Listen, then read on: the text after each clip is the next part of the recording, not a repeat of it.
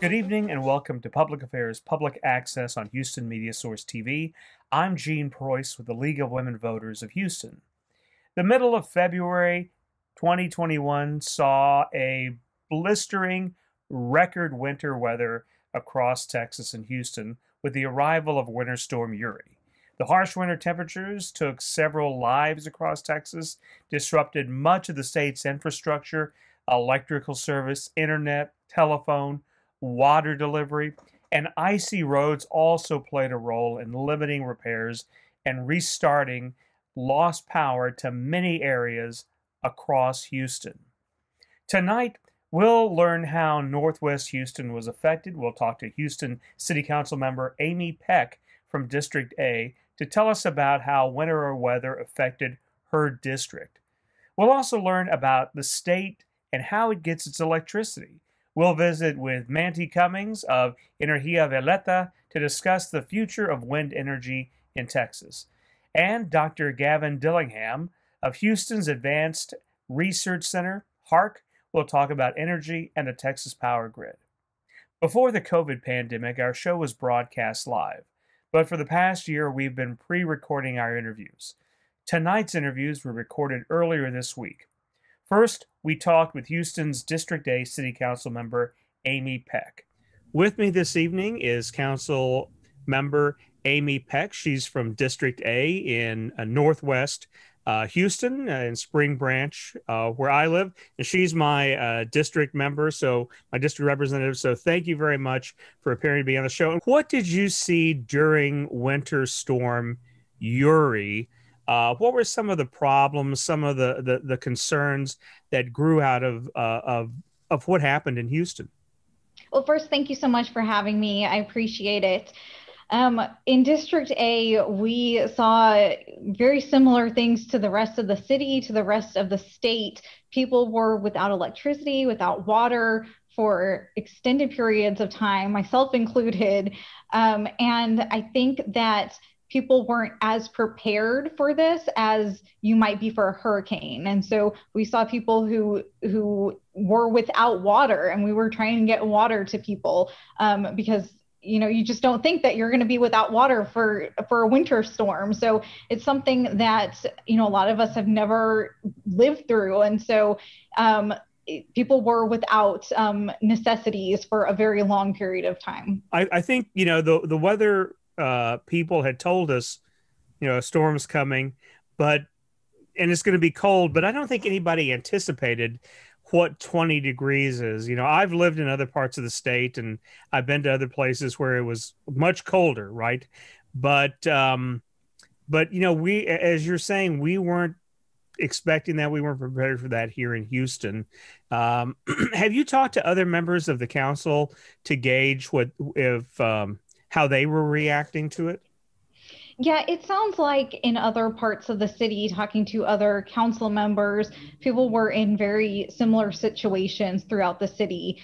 In District A, it seemed like no one had water, working water in whole neighborhoods. It wasn't, pockets of people who had bursted pipes here or there. We were without water in District A, and I know some other districts had similar situations as well. But I think that people just weren't prepared for this storm because you would never expect that the electricity would go out for the entire state of Texas. No one ever expected that to happen. It shouldn't have happened, and it needs to never happen again. Well, I've been trying to educate myself. To be honest, I had no idea what ERCOT was, or I'd never heard the word before. I don't think the idea of the grid, and it. I think it was a harsh education for a lot of folks who are trying to find out what exactly happened. As far as Houston is concerned, and city council, what, from your perspective, are some of the things that maybe we can learn? What are some of the takeaways we might learn from the storm? Well, I think for the city of Houston, one of the big takeaways for me is to make sure that our technology, our equipment, our infrastructure is in place to handle water concerns. So the electricity issue, that's a state issue. Of course, it's my concern. Any concern from my constituents becomes my concern. So although, I don't have direct jurisdiction, regulatory authority over the electricity, but what we do have direct oversight over is the water. And it seemed like there was failure in that system. And the generators, the backup generators, there's still a lot of questions that need to be asked, that I will be asking, as far as, did the city not do enough to weatherize and put precautions in place to make sure that this wouldn't happen? Is this just something that no one could have ever expected? I have a lot of questions going forward, and have asked for a TTI committee meeting about this, and the chair and vice chair of that committee, they've already been working on that even before I asked for that meeting. So there's a lot of questions to be asked about this. So can you tell us what that TTI means? It's the Transportation Technology and Infrastructure Committee. Okay, and what are they responsible for?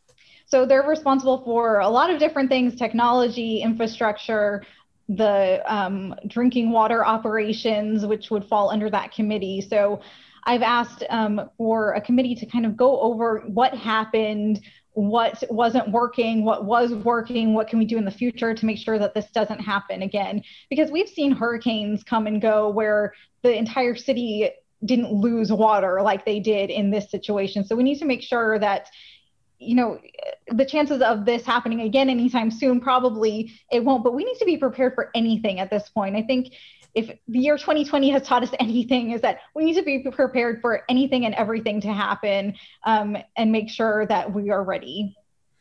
Now, you're no stranger to constituent services and reaching out and answering. And I have to compliment you. You were very active on Facebook and the neighborhood Facebook groups, responding to concerns and panicked messages, and people upset about not having electricity or not having water. And I know your office was taking some of that information in. And you were in Brenda Stardig's office when she was council member here, so you're no stranger to dealing with constituents and helping constituents out. But were you prepared at all? I mean, you came into office in January of 20 when you were elected, and then we had in March, a few months later, pandemic, and then we had other issues as well. We had concerns about the election. We had, and then, we're getting vaccines, but we have the mask orders. People are upset about that. And then we have now the problem with the winter storm. It seems like there's been a lot of plagues hitting the city of Houston and the nation as well. What were some of the high points and low points you saw that you would like to address in the upcoming years you're on the council?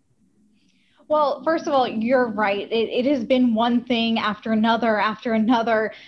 Just first coming into office, we started with a bang. Literally, we had the Watson grinding explosion. That was about 2 weeks after taking office. And it's just been one thing after another, disaster after disaster.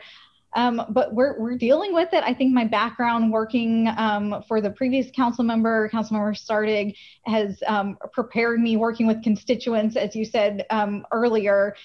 And it's been tough, but what we've been trying to do in the District A office is to focus on those things that when all of this is done, there's still going to be those issues that I ran for in the first place to try to fix: infrastructure issues, quality of life, crime, those kinds of things that we are trying to solve in District A. And so we are focused on those things, and the COVID and all of these other things have just added to our list. It hasn't taken away from those core issues that we're trying to address. We've just added a lot to our plate right now. if I'm sitting in District I, District H, or District C, and I've got issues, what can my city representative do? My council member representative, what should I direct toward their office if I feel that I'm still having problems, not enough water, electricity is still spotty? What should I do? Well, I would suggest that if anyone has any concerns still, and we are still getting concerns into my office, to please contact us. It might not be under my direct jurisdiction, but we can get you to the right place. So even if it's something that has to do with electricity, if it's something on the state level, we can contact your state representatives on your behalf. Make sure you get connected with them. If it's a plumbing issue and maybe you don't have the funds to pay for it, or you just have concerns about it in some way, let us help you. Let us get you connected to the right people. We can find organizations most likely that can assist you with any kind of concern. So while it might not be under my direct jurisdiction, we work very hard in the District A office to connect people to the right places.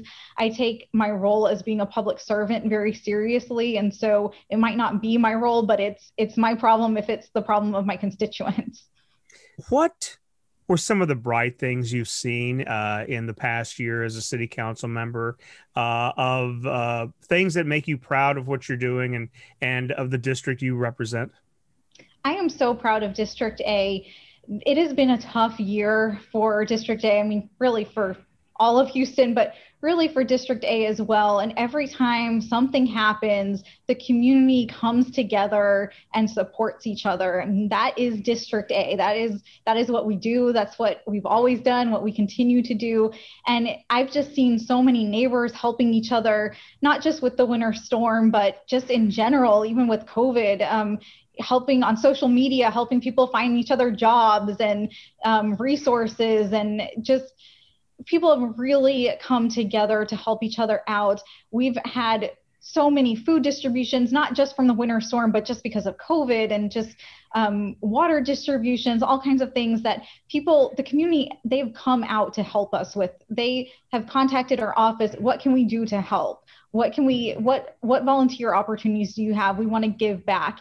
And we've seen so many people come and support our community. We recently served almost 5,000 meals this past weekend to the community. That was with Representative Lacey Hull's office as well. She helped us so much put that together. And we served almost 5,000 meals, and it wasn't just the two of us. It was so many volunteers who came, neighbors helping each other. It's been tough, but it's also been really wonderful to see everyone come together. And I've just been so proud of our community. So if there's any need that you have, contact us. We'll find support for you. That's what we're here for. That's what we do. So please contact us, not just in March, but in any month. We're here to serve. Well, I really appreciate it. And again, thank you for all the things you did. And as somebody in your district, I was very impressed the amount of assistance and the visibility you showed. You were always on our neighborhood Facebook pages. And I know you're not the only council member who does that, but you're the one that I was most concerned about, because I live in your district. When the power was off, people were saying, contact Amy's office. Because you had said, let us know if there's anything we can do. And I really appreciate that. One of the things when I get to interview candidates, one of the things that I'm always impressed with, I know a lot of times people complain about government, but our city and local elected representatives, we really get a good batch of people who really want to serve. And I thank you for being one of those people. Well, thank you. I really appreciate that. Like I said, I take this role as being a public servant very seriously. And I think the way that people are contacting their elected representatives are changing. And that's why we try to use social media as much as possible. Sometimes we have to ask them to contact our office and get more details on things, but we do try to have a presence there to make sure that anyone knows that they can contact me. And I respond myself on social media. So, we're here and we're ready to serve no matter how you contact us. Well, thank you again very much. And how do they get in contact with your district office? What's the best way to do when they have questions and problems?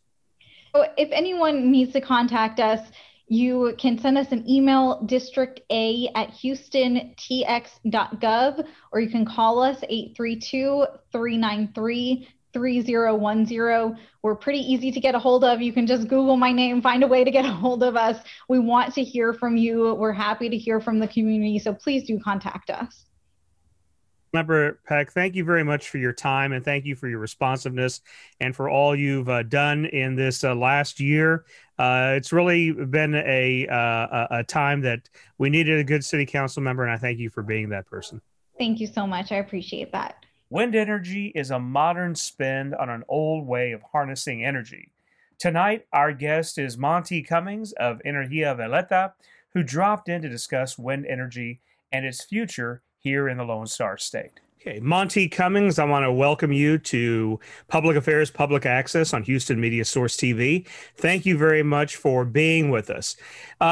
You are with Energia Valeta. That's actually your company that you started. Tell us a little bit about how you got into wind energy. Well, it was about 20 years ago, Gene, and thank you for the invitation. It's a real pleasure to be here to talk about electricity and renewable energy, Texas and Mexico. As a professional, I'm a CPA, and at one point in time, I had a boutique consulting firm, and an oil and gas company, friends and customers of mine, asked me how the production tax credit for renewable energy worked under Section 45D of the Internal Revenue Code. I gave them a brief explanation of how that worked, along and presented my consulting invoice along with it. And they said, tell me more. And we kept talking about it and made a couple of presentations to other industry leaders who have also been in it. Texas and natural gas and electricity are intricately intertwined, which we will talk about a little bit more in this. And because of their activity in the oil and gas patch, we looked at it and decided that developing a wind energy project is very similar to developing an oil and gas prospect, in that you lock up a resource-rich laden area, get the rights to develop it, get all your permits, and connect up to the export pipeline, as it were, get a customer, and generate the energy. So we decided to do that. And our first prospect we started working on in 2003. It was on the Kennedy Ranch just south of Corpus Christi. It's a 400,000 acre ranch founded by Mifflin Kennedy, the mentor to Richard King and the King Ranch, but this is the Kennedy Ranch. And developed our first wind energy project. And 7 years later, it became operational as the Penobscot Wind Farm project in Kennedy County, Texas. That was how I was introduced in, by being a CPA. And at that point in time, also the Texas electrical industry was restructured in 1999 with Senate Bill 2, which divided the energy industry from vertically integrated entities to generation companies, transmission companies, and load serving entities.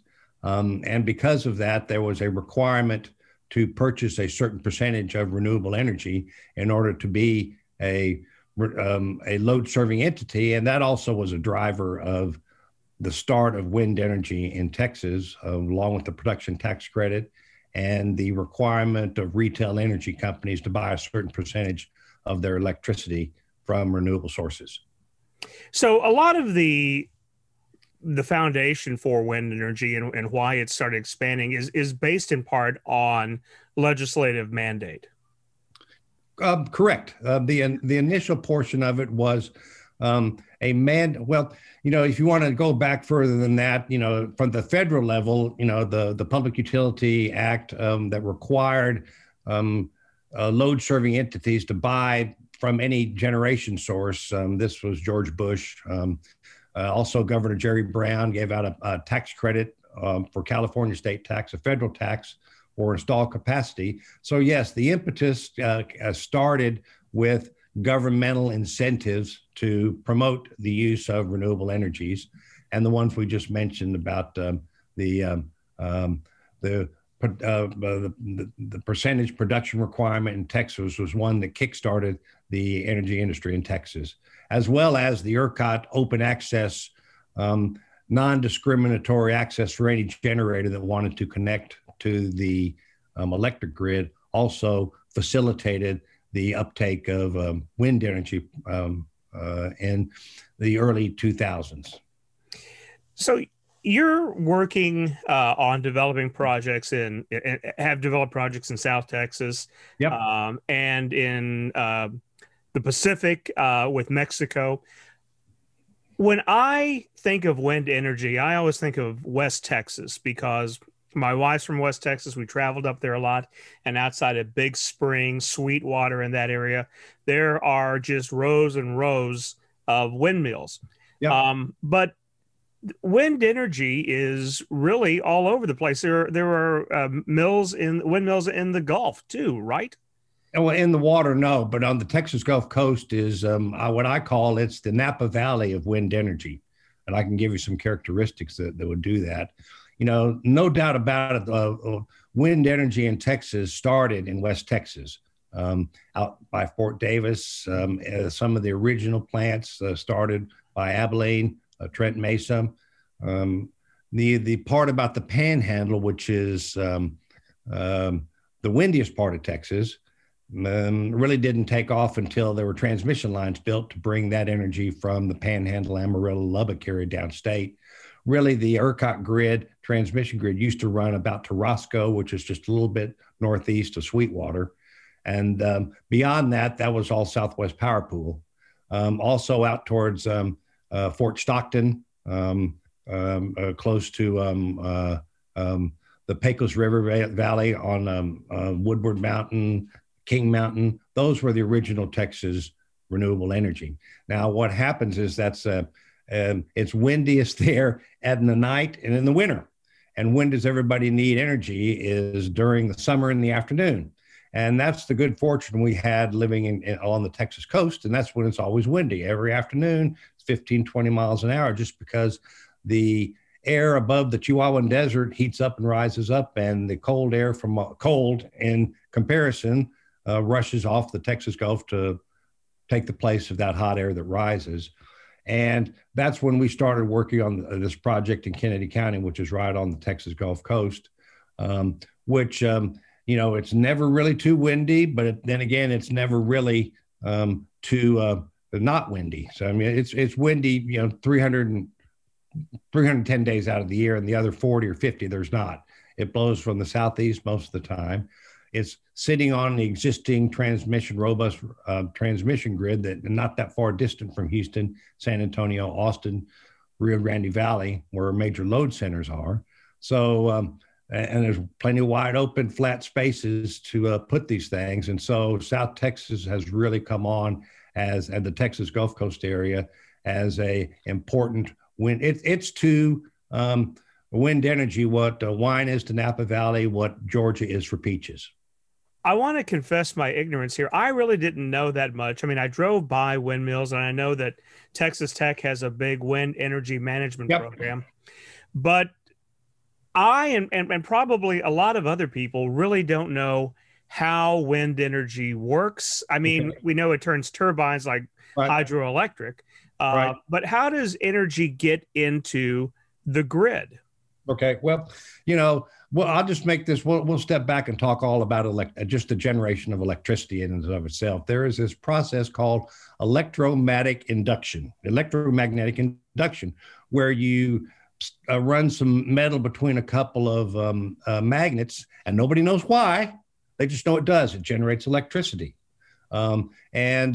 You know, originally these were gasoline, diesel, coal-fired turbines that spun these turbines at a high rate to make electricity.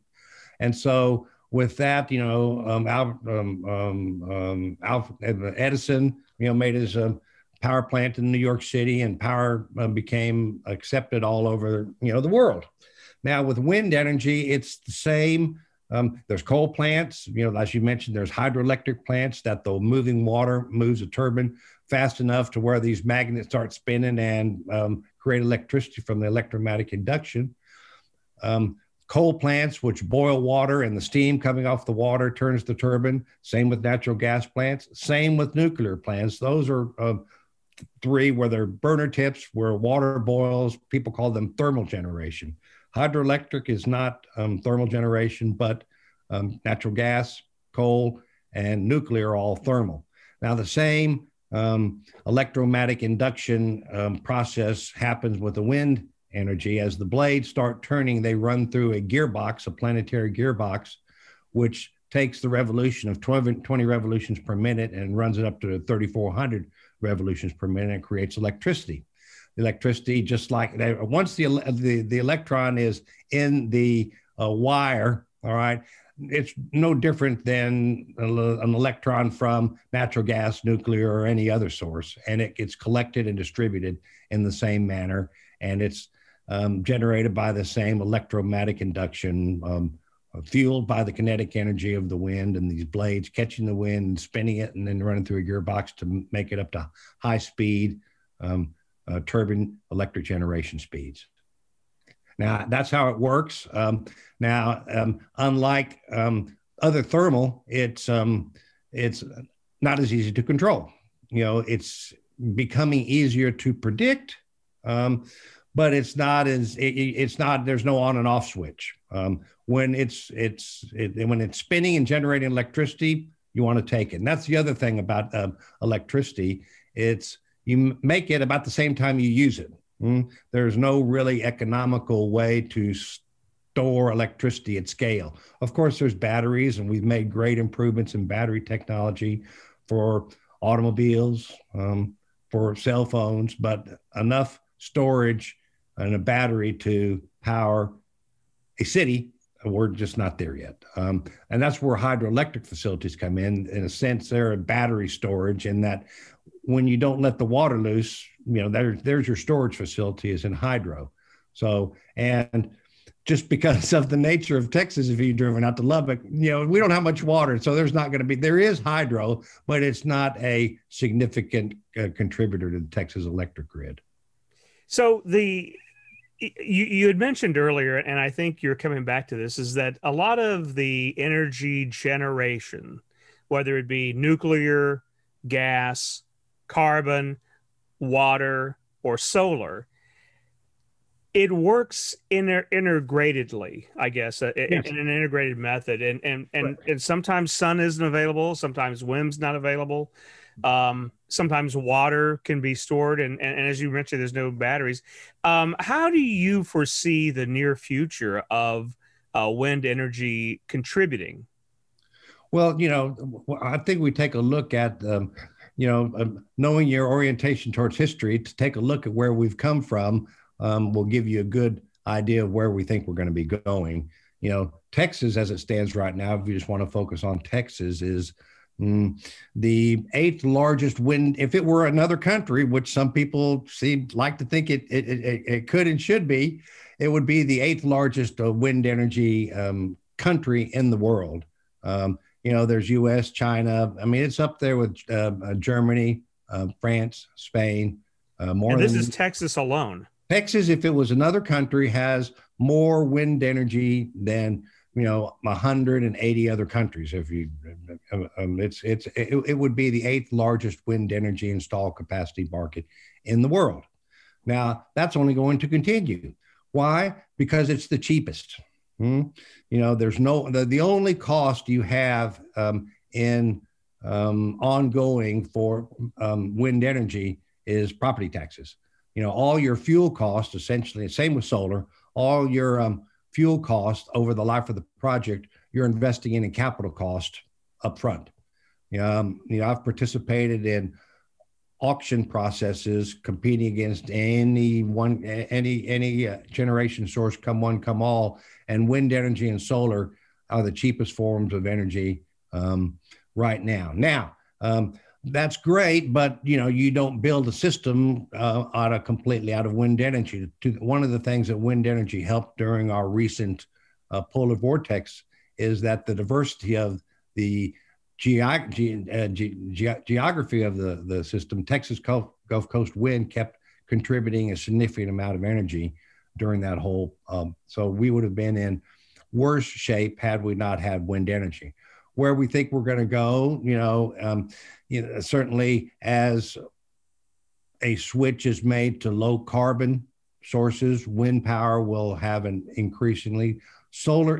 One of the challenges of wind power is that it doesn't work well at the distributed level, meaning home energy. Out in the panhandle, they used to have wind chargers back before the Rural Electric Act came in. But using distributed generation on your home, I think that's going to be another area that we're going to need to take a serious look at. Certainly increasing demand response and winterizing our homes has another role to play to reduce the energy. The reason why the energy demand was so high recently in the polar vortex is that our homes here in Texas are just not built with the proper insulation to survive sub-zero temperatures for days at a time. So, I mean, yes, there is a patchwork of both generation resources, transmission upgrades, insulation of our residences and businesses. That's all going to contribute into the transition to a lower carbon future, even including electric vehicles. So, what you're mentioning about it's not really effective on an individual basis, and there's a little house that I think it may be a farm that I pass on the way to Lubbock from time to time, and I think it's outside of Pumpkin Center, and there's a big, well, not a big, but a good sized windmill out there, kind of like the ones behind you. And okay. I guess it powers their business or their home. Yep. But as you're saying, it's not good. It's not cost effective for just an individual, right? Well, I can give you examples of school districts that have put wind turbines at their facilities. Shallow Water School District by Abilene, there's another one. And, it's good for generating the cheapest amount of energy, when it's windy. Now, whether that's going to be 100% of your energy usage, no, you're going to have to supplement it with solar. You're going to have to supplement it with natural gas. You're going to have to, it's going to take a balanced portfolio of generation to not only provide for the cheapest energy, but also reliable energy. And cheap and reliable many times are at opposition. That's one of the problems with the Texas grid we recently experienced. Texas is great for making cheap energy. It's the cheap energy capital of North America. You want cheap natural gas? We got it. You want cheap wind? We got it. One of the reasons why is that the increased capital requirements needed to winterize or weatherize wind turbines, gas pipelines, coal-fired plants, nuclear fire plants were not made in the interest of keeping the energy cheap. Now, as a result, we have a Harvey-like catastrophe with the cascading failure of natural gas pipelines, gas generation facilities, wind turbines, nuclear facilities, water pumping stations that run off of electricity. All of those combined, people are saying this, the after effects of the polar vortex freeze is going to be more costly than Hurricane Harvey. So it's kind of you want to pay me now, you want to pay me later. We didn't do the pay me now on requiring wind turbines to have the de-icing package. We didn't require the installation of wellhead freeze protections. That's where a lot of the natural gas got froze up. It's because the water comes up with the natural gas and freeze and doesn't run down the pipeline. We didn't require heating controls on feeder systems of the nuclear power plant. It was cloudy and there was no sun. And everybody didn't have their home insulated and had to turn the heating the way up, and we had the crash. So, and now we're going to be paying the bill for not making those investments on the front end. So, it was kind of a planning decision as in the interest of making the cheapest energy possible, which we were great at, and Texas, benefited greatly from industry growth, job creation, from having the cheapest energy. But now we're paying the price with the catastrophic fallout from the cascading failure of systems as a result of the polar vortex. You bring up some issues in the discussion, and it reminds me of a lot of things that I see and hear on social media or from people who are talking about wind energy. It is cheap, but let me ask you the question that I see all the time. How many birds do these windmills kill?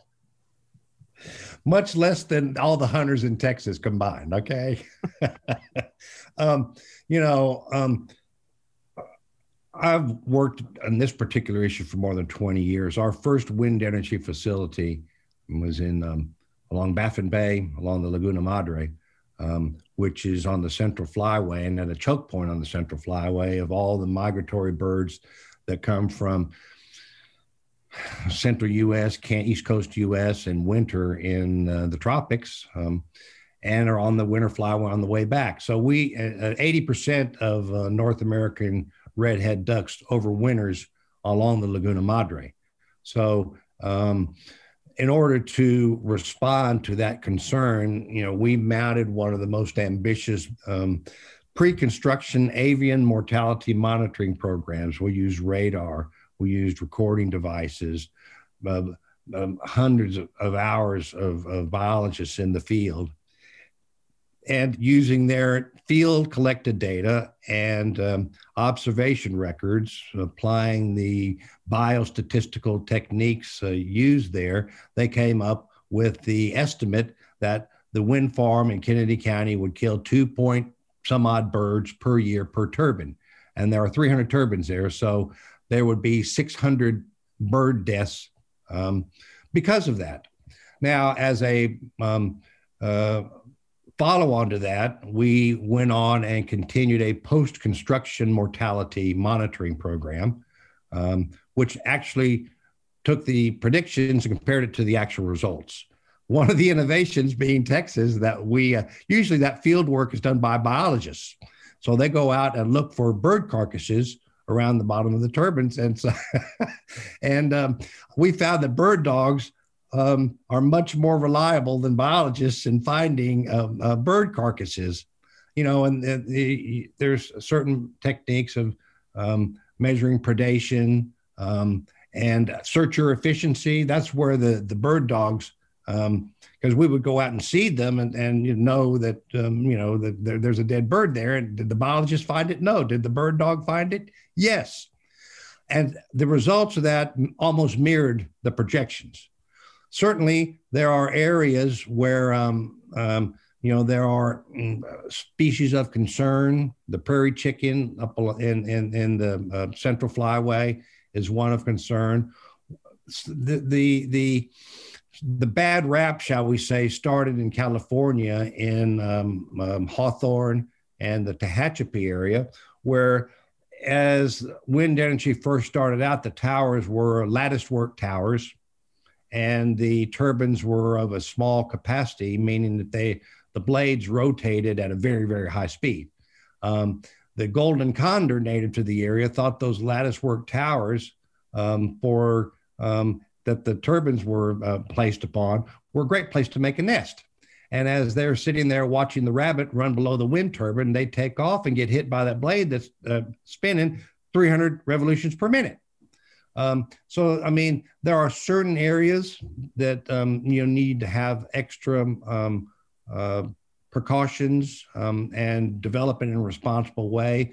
And I think, at least in our Kennedy County, which is the absolute most sensitive area we've ever developed a wind project, and I've done more than my share, is a shiny example of how you can do responsible. We also installed there a radar detection unit, a Merlin radar detection unit, much like they have at airports, because jet engines and airports have the same effect on flying mammals, as they say. And as a incident or a flock of birds is detected on the radar units, they shut the turbines down. Bats is also an area of concern. And it's found it's that's really not an impact issue. That's more of a low pressure issue, in that they'll fly into a low pressure and their heads will explode. Now, so I really don't. So birds is something that you need to take into consideration. You need to do your due diligence, and if you prepare the proper amount of studies and show that you're not going to have any negative impacts, well, then go right ahead. And that's what we did. And that's how our pioneering work there was followed by many other people to establish the other wind farms that are along the Texas Gulf Coast. What do you see on the horizons? Changes that are going to come about as a result of Winter Storm Uri? Okay.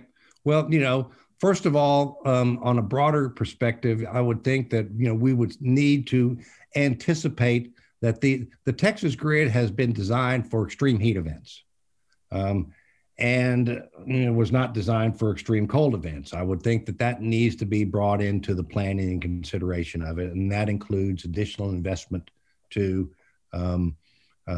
allow for those types of resources to be more available when we need them, which will require investment. So the first thing is to recognize that climate change is upon us now. We're seeing the effects of it, and that denial of that was only going to continue our path down. Repeat the mistakes in planning we made this go around. Communication is another one. Certainly when Hurricane Harvey started scraping up the Texas coast, every emergency management office, every elected official, every county judge was beaming out warnings of what's going to be coming. Prepare yourselves, fill up your bathtub, get your, and in this, everybody was, happy Valentine's Day, and the lights went out. There was certainly no coordinated preview, emergency management notification of this. So that's certainly another area. And figuring out adjustments to the electric market to allow for recovery of investment in these winterization necessities in order to survive completely. Another thank you for putting in Uri. That even sounds Russian. It's almost Uri. Well, with the Uri Zhivago, right? It's fitting. Dr. Zhivago was filmed in the cold, and so were we. So certainly market structures. Other markets have a capacity payment where generators are paid just to be ready, and if they're not ready, there's a severe penalty. So the energy that needs to be looked at. So those would be the three things that I would suggest. One is to integrate climate change into the planning horizon. Second, have governmental entities be more aware of this and allow for market reforms in order for the investment in capital costs to winterize all forms of energy. Coal piles froze over. Nuclear plant, one of our 4 nuclear plants that is shut down because of one of the water feed system controls froze up. So, wind energy certainly could have done better, but so could have everybody else. And that's where we need to focus on what can we do better to do this. And let's don't get caught with this being unexpected, and let the public know what's going on. And your program here is a vital step in educating folks, keeping the discussion going as to what we need to do to have a carbon-free grid, as well as provide the reliability that we need for an ever-increasing dependence upon electricity that our modern society has. Thank you very much, and I appreciate you taking time to visit with us. My pleasure, Gene. Que le vaya muy bien y muchas gracias. Our final guest tonight is Dr. Gavin Dillingham with the Houston Advanced Research Center, HARC. And we'll ask him about clean energy and energy diversification in Texas. Well, tell us a little bit about that organization and what you do there. Sure. So the HARC, Houston Advanced Research Center, was founded in 1982. George Mitchell founded it as he was starting up the Woodlands. He wanted to create kind of a research hub up in the Woodlands and really wanted to have a focus on sustainability around that. So he started HARC at that point. And at that time, we focused a lot more on kind of hard sciences and engineering. We actually housed some of the scientists who were working on the super collider up around Waxahachie, had a fuel cell lab, did all sorts of just kind of highly technical R&D kind of work. Over the last, it started in about 2000 or so, HARC switched to much more of an environmental and sustainability kind of focus. And since then has been working on air, energy, and water issues. So we have folks that focus on, scientists that focus on air quality, water scientists focusing on water availability, water quality. They do a lot of work in the Gulf Coast, and then just kind of the surrounding counties, dealing in those issues, as well as with ecosystem services. And also, and especially in the last few years, focusing more on stormwater management, flood risk mitigation type work. I lead the clean energy group, so I direct that group, and there's a number of us there. And we focus on both kind of energy efficiency work as well as grid resilience, distributed energy resources. A lot of our work right now is with the Department of Energy, where we do run about 3 programs now with them, providing technical assistance for things such as microgrids, developing different types of decision tools, looking at solar plus storage in low-income communities and trying to figure out business models around that. But we do, a good bit of work just kind of in both the energy efficiency and resilience space. We also work with cities and counties on climate action planning type stuff. So we've put together a few of those and helped the city launch their, and actually wrote the City of Houston's climate action plan for them there. So across a variety of different sustainability and climate focused areas at this time. These questions about clean air, about energy, about stormwater, and about how Houston and other growing areas are going to deal with that become more and more important to the public at large. Yeah, oh, absolutely. And we're seeing a significant trend in that area as far as, and I think, we're seeing it both from from just residents as well as organizations, companies, corporations within the region. After Hurricane Harvey, there was, much of that recovery had to happen, but there was also a lot of question of what do we need to do with our infrastructure to improve its resilience, to reduce the likelihood of flooding? Because for some companies, or, especially some of these large global energy companies, there was discussions about concerns about recruiting and retaining, high quality, knowledge workers, and kind of recruiting younger workers to come work in the industry and such. And so, there's very much, as we're seeing, changes in the number of events and the intensity of events, if it's hurricanes or flooding or extreme heat or those types of issues.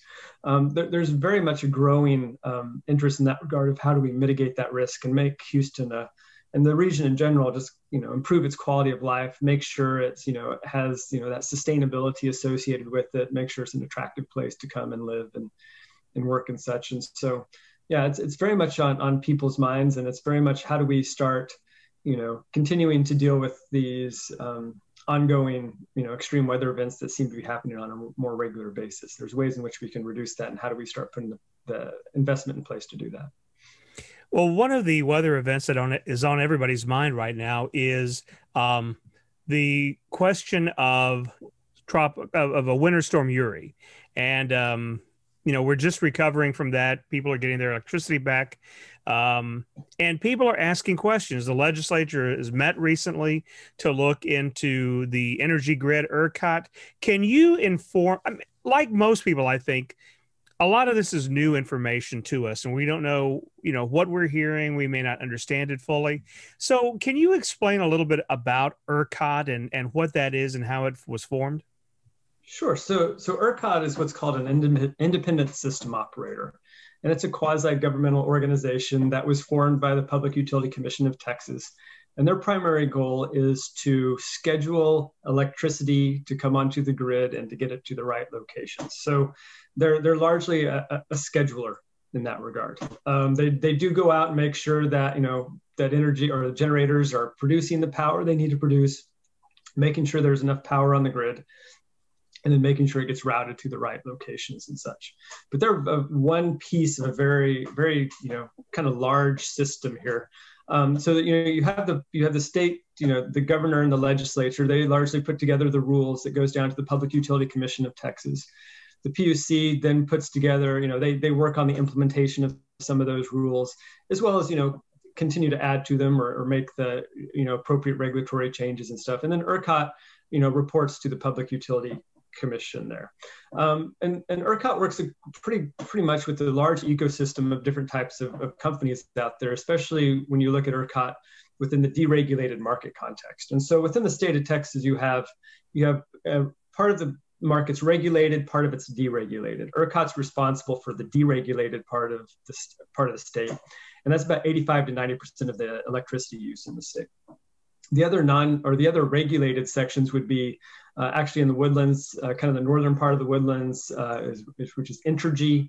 Austin has Austin Energy. There's CPS in San Antonio, and then there's El Paso Electric in El Paso. Those are all regulated and have a bit different rules. Some of them still interact in the ERCOT market, but it's slightly different. So ERCOT's largely responsible for the deregulated market there. They work what's called transmission distribution utilities. Those are like your CenterPoints or your Oncor or your AEPs that are out there. And their responsibility is just the transmission distribution system. They get their power from the generators that are out there. The generators are independent power producers. They're large, organizations such as Vistra or Energia or Calpine, or both on the thermoelectric side or on the wind and solar side of things, large utility scale systems. And so those generators produce the power that gets placed on the transmission distribution grid. The transmission distribution utilities get the power to the customers. And then also in the deregulated market, you have the retail electricity providers. They're the one that's buying the power on behalf of the customer. And they're kind of that liaison within that. So you have a lot of different pieces and parts working together in this regard. And there's actually, we can dive deeper into that of other entities, but at a high level, kind of the different pieces that are going on in that market. So with the League of Women Voters in this show, what we try to do is educate the public so that we can be better informed voters. And one of the things that I've seen recently is a lot of finger pointing. And so let me ask you, as someone who studies this, what got us in trouble during Winter Storm Uri? I'm not used to saying winter storm here in Houston. Right. What got us to the point where we were? Right. It's great. I keep calling it tropical storm or hurricane too. I mean, because we're so used to those versus winter storms. It was such a so yeah, it's kind of the nature of the market that we're in right here. It's the ERCOT market, or just the deregulated market, is very much focused on providing the lowest cost energy. And what that means is that there's a focus on the lowest cost energy being provided to the grid and reliability. And that works great whenever there's blue sky conditions and everything's, kind of within your conditions of operation there. It's not a grid that's designed for a tremendous amount of resilience. And that is just based on the nature of how the market was designed. There's no incentive necessarily to do what people have been talking about as far as the winterization or the weatherization of the grid here. And the reason for that is any kind of major changes you make to if it's a wind turbine or if it's a natural gas plant or a coal plant or nuclear or solar, any kind of winterization or weatherization you do adds cost to that. And it makes them less competitive in the market. So there's no incentive necessarily to add these types of components to any kind of generator there. There's also aren't any resilience standards put in place, and that would be the Public Utility Commission that would have to come up with the resilience standards and enforce those. Those standards aren't put in place either, because they just, once again, it adds to cost to the market, to the ability to produce this power at the cheapest rate. And it's wonderful, you know, and Texas, you know, sells its stuff on low regulations and low cost of energy. And that works out wonderfully until you have these types of events hit us. And that starts showing the vulnerability of that type of approach. And so there needs to be, you know, efforts made, and that's where this discussion is going right now, of how do you incentivize some of this weatherization and winterization to happen within these plants in order to reduce the likelihood of this happening. And a lot of that really depends on some of the trade-offs. The grid is largely developed, the ERCOT system, or just Texas system in general, is developed to deal with extreme heat, deal with hot summer temperatures. That's what we typically find. And so the natural gas plants are not stuck within a structure. They're not housed in any way. They're out in the open, and that's largely to help them on the cooling, with cooling. You add any kind of technology to the wind turbines that potentially could make them, you know, be able to sustain, you know, very cold temperatures, but it may make them less efficient during the hot summer periods and such. And so you're dealing with that trade-off and with that balance there. And so one of the other issues that we see is that, you know, when you look at the long-term system assessment, which is kind of the planning that ERCOT does to look at, you know, what does future demand and what does future generation look like across the state.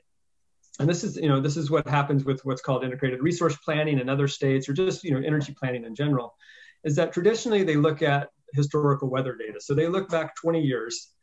Okay, this is 20 years of what a pattern of weather patterns here, and they projected ahead 20 years. And they said, okay, we're assuming that the weather is going to continue to look like this. We'll throw some contingencies in there. We'll say, oh, what if there's a 2011 drought, or whatever is this and whatever is that, and how will the system perform in that regard? What we're seeing now, and what we study at HARC, and we have a few scientists working on this, is more looking at downscaled climate data. So we're looking at these grids, this very granular data that can look at about a 7 kilometer by 7 kilometer type grid here. And this has been working with Texas Tech Climate Sciences Center to get this data. And we're looking at, okay, so we really know that, you know, previous weather patterns are not going to be, you know, reflected in future weather patterns. That we're pretty certain on what that looks like, and the trends are showing that direction. We're seeing a lot more intensity of these types of events, whether it's hurricanes or flooding or drought or extreme heat. We're seeing that tendency there. So we know that we need to look at different types of data, and so we're starting to look at these climate models more closely and looking at the impacts on the power generation systems. So if you have a natural gas plant or a coal plant, and some of the biggest concerns in Texas, although a lot of the discussions around winter Storm Uri, is really more on extreme heat and water availability and water temperature to cool these thermoelectric power plants and allow them to operate over time. And so now we can start using this downscaled climate data and say, okay, so out in the next 5, 10, 15, 20 years, this is the likelihood that we're going to be seeing a drought, or we're going to be seeing this extreme heat event. And this is how intense and potentially how long lasting it's going to last. So it allows these planners to start running scenarios, allows them to kind of see, okay, what are my options under these different scenarios, and make decisions based on that. Right now, we don't have, none of that is happening within ERCOT at all. And you end up developing your system and developing your plants and your market in a way that does not take into account any of that future risk. And that becomes problematic, especially as we see these changing weather events and weather patterns. Well, Dr. Gavin Dillingham, I want to thank you very much for your time and for your thought-provoking responses. I mean, giving us a lot to think about. Oh, absolutely. It's wonderful talking with you today. So thank you, Gene. Thank you. I want to thank our special guests on tonight's show, Houston City Council member Amy Peck, Mannti Cummins of Energia Valeta, and HARC's Dr. Gavin Dillingham, for telling us about how the city fared during the recent winter storm and about the future of energy here in Texas. And a big thank you to you for joining us tonight on Public Affairs Public Access Show on Houston MediaSource TV. I'm Gene Preuss for the Houston League of Women Voters. Have a good evening.